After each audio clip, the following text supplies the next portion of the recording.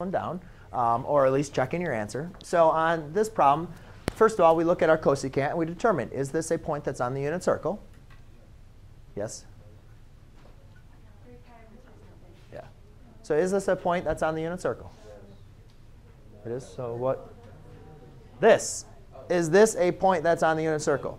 No. So we cannot evaluate for our cosecant of an angle on the unit circle. So therefore, we're going to have to create a triangle. So then we look to our constraint. And our constraint says our angle has to be between pi and 3 pi over 2. So we need to determine which quadrant that's going to be in. Well, if this is 0, that's pi over 2, pi, and that's 3 pi over 2 if we are going into the measurement of an angles. So therefore, I know that's going to be in the third quadrant because it has to be between pi and 3 pi over 2. So all of my triangles all look exactly the same, where I have to make sure I create it perpendicular to the x-axis, all right, and where my angle is going to be a central angle. Now I need to determine, well, what is the cosecant function? What is that ratio cosecant? Well, cosecant, from our what we've gone over, is the hypotenuse over the opposite. Hypotenuse over opposite. So our hypotenuse is 5, and our opposite is -3. All right? Please remember that your hypotenuse is never going to be negative. All right? But it makes sense that the opposite is negative, right? Because that has to go down, right? It's in the third quadrant. Now I can apply Pythagorean theorem, or I can also understand that this is a Pythagorean triple, and this value is going to be 4. But since the triangle is in the third quadrant, based on that constraint, that 4 is now a negative. So now I'm asking you to do the tangent of u over 2, right? Half angle? OK. So the tangent of u over 2 is equal to 2 tangent of u over 1 minus tangent squared of u. So that's the formula you'll be provided. All right? So you have the formula. Everybody in this case, this is all old stuff. Everything is old for this point on. But now all you're doing is taking your angle and plugging it in. So you guys can see that tangent of this angle is a positive 3 over 4, right? Tangent of my angle u is positive 3 over 4.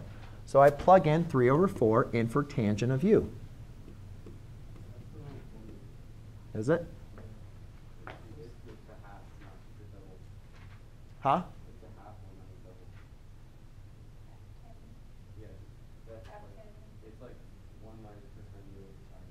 Oh, shoot. I was doing the double. Oh, sorry. I'm sorry. Yes, I was doing the double angle. Yeah. OK. Sorry. So this one, I'm sorry. So the tangent of the half angle. Sorry about that. You're right. Thank you. OK. So that is going to be 1 minus cosine of u divided by sine, right? OK. Sorry about that. I was confusing my things. But you guys don't have to worry about using the wrong formulas or anything. You're going to be provided with everything. OK? I'm just going off of my head going through. So confirm with me that is the correct formulas for that. OK. So now I don't care about tangent of u then, right? All I need to know is what cosine and sine of u are. So cosine of u equals -4 over 5.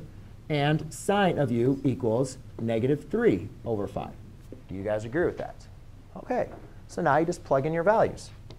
1 minus cosine, -4 over 5, over sine, which is -3 over 5.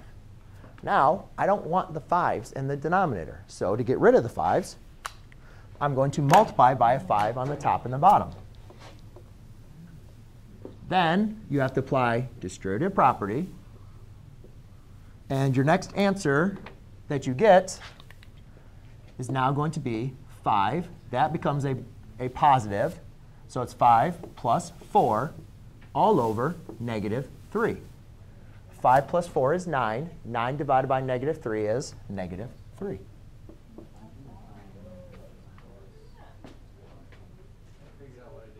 Okay.